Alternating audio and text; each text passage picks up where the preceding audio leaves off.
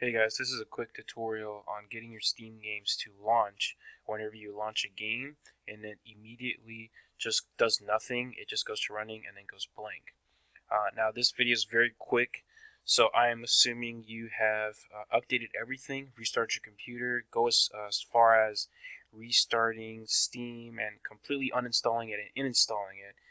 So this is like pretty much last resort, but before doing all of that like I did and wasted tons of time, try to do this fix, and I'll explain at the end of the video why I think this works.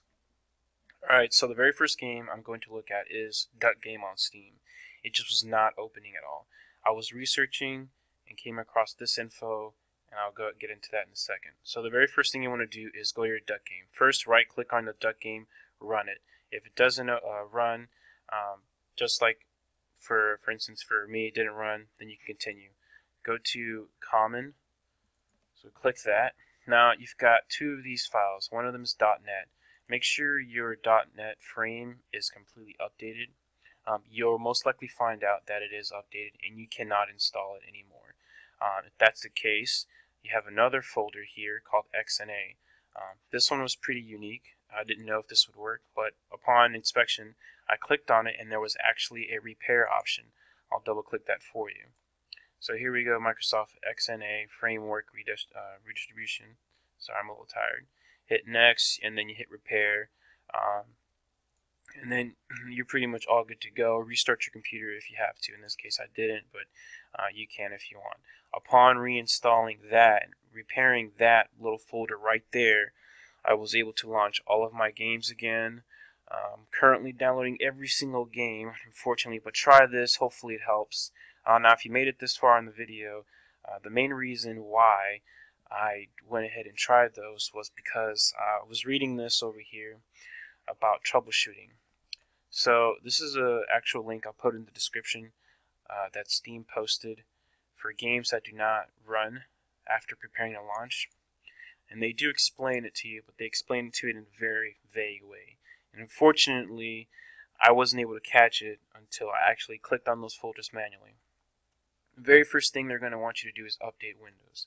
And they're going to want you to click on the Windows link and make sure your Microsoft .NET framework, all versions, are available and make sure that they're all good. Which led me to believe why I should click on these and double check. The reason why I didn't do that first was because if you have Windows 10, Windows updates automatically for you. If you just type Windows Update on the bottom, you get Windows Update, and you click on it, and it will tell you everything is completely up to date, even though I had that issue. So this really didn't help too much, but it does give you a clue to check your framework. Another issue that might be overlooked is graphic cards. Although mine did not solve that issue, sometimes graphic cards, especially ATI, could cause issues like that.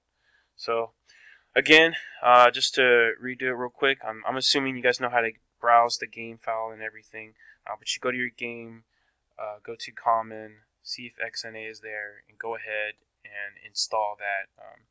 Usually the offending game will have a folder like this.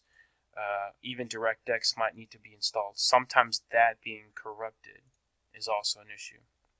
Alright guys, I'm going to end the video here. If you have any comments, please comment below. I'll answer them as best I can. I'll put all the links in the description in the bottom there. So, yep. See you guys. Thank you.